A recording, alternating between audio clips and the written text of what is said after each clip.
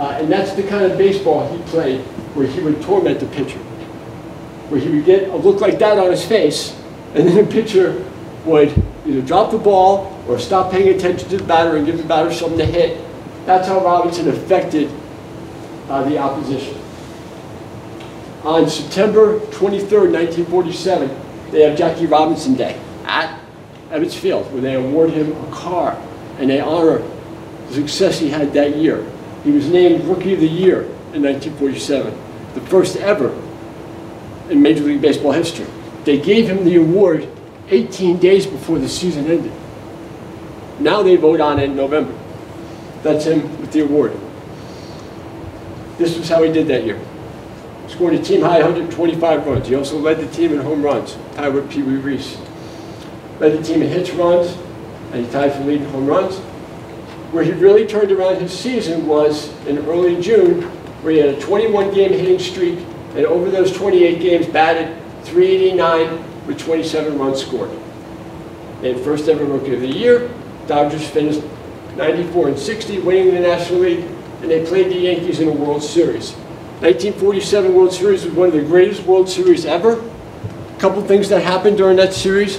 In Game 4, there was a Yankee pitcher called Bill Bevins, who came within 1 out of being the first pitcher to throw a no-hitter. He walked 10 guys, but he almost had the first no-hitter. Dodgers were losing 2-1 in the bottom of the ninth. They got 2 runners on base. A pitch hitter called Cookie Lavagetto hits one into the gap. Both Dodgers scored. They wound up winning Game 4, 3-2. Series is tied at 2-2 going to Game 5 in Brooklyn. The Dodgers lose. In Game 6, they go back to Yankee Stadium. Reserve outfielder called Al Gianfrido robs Joe DiMaggio in one of the greatest defensive plays ever in World Series history. Stops the Yankee rally and forces Game 7. Dodgers lose in Game 7. However, losing to the Yankees was something the Dodgers did. 1947, they made the World Series, play the Yankees. Before that year, they had only made 3 World Series. One of them came in 1941. They lost to the Yankees in 5 games. They wound up playing the Yankees in 1949 in the World Series, in 1952, 53, 55, and 56. They only won 1. Okay? The Dodgers' success over that time, 47, they win the division or win the National League. 48, they qualified for a playoff, wound up losing to Boston in the playoff.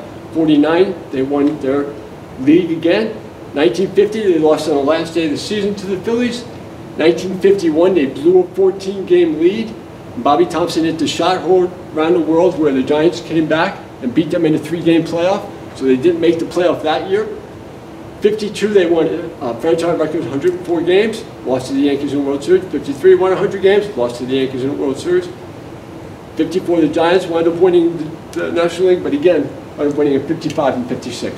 So they had great success with Jackie Robinson, and the Dodgers became known as the Boys of Summer. And this was kind of how Robinson fit into that in 1947, being a team leader in some of those other categories.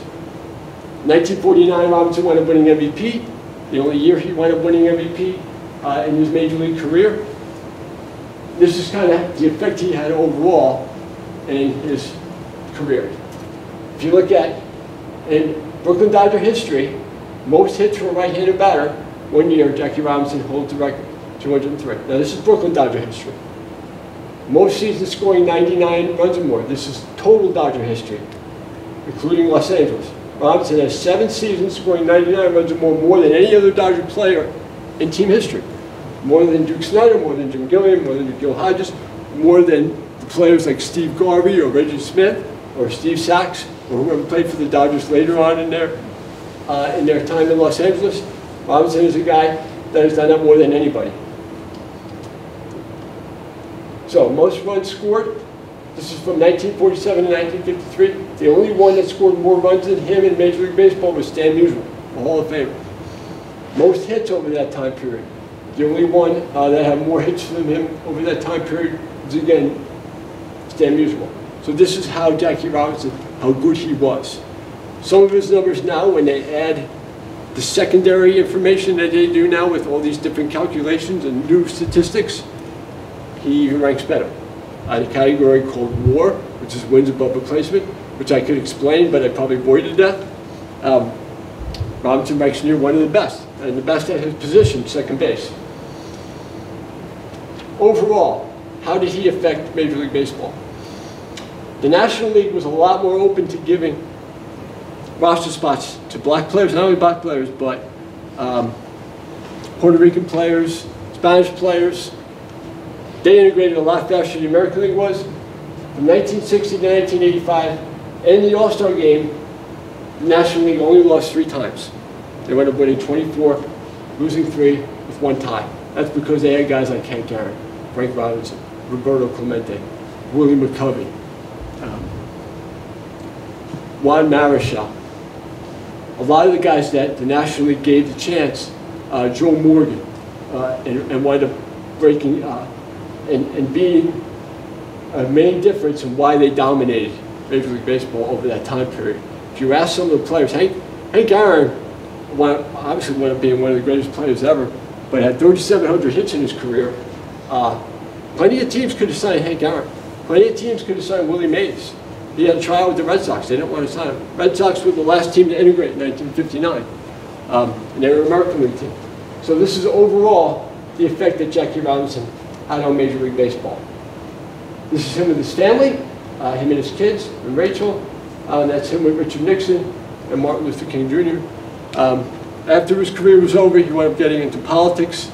Wound up dying in 1972 after making a speech at the World Series, where he said, the only thing that's missing is seeing a black manager.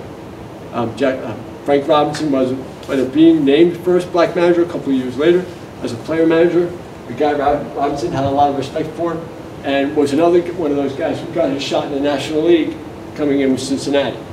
So Robinson oversaw a lot of these things, the changes that would be made, but because he had diabetes and because of all the stress that he put himself through, wound up dying at a young age in 1952.